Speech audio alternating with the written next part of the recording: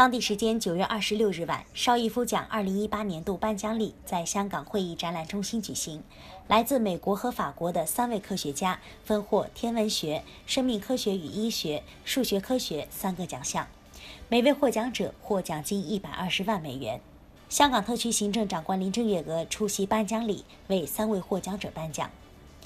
今年的生命科学与医学奖授予美国西雅图华盛顿大学医学系和基因组科学系美国癌症协会讲座教授玛丽克莱尔金，以表彰他绘制第一个乳腺癌基因的基因图。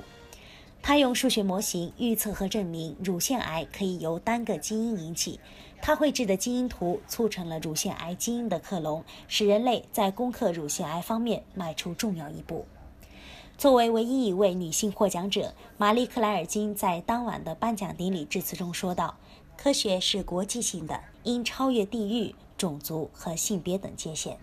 Is the internationality of science.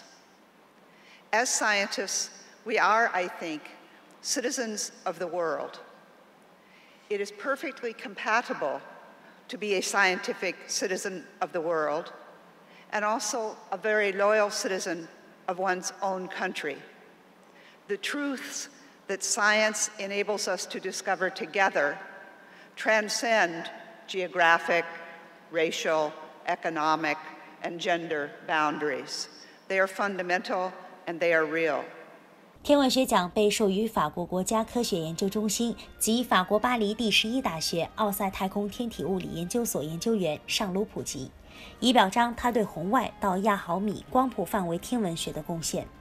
他探测了在过去恒星形成过程中的星系所放出的宇宙远红外背景，并提出星际物质含有芳香族碳氢分子，这些都显著地提升了人类对宇宙学的认识。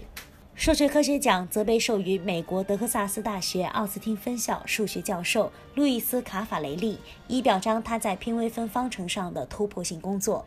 包括创立一套正则理论，影响了该领域整个世代的研究。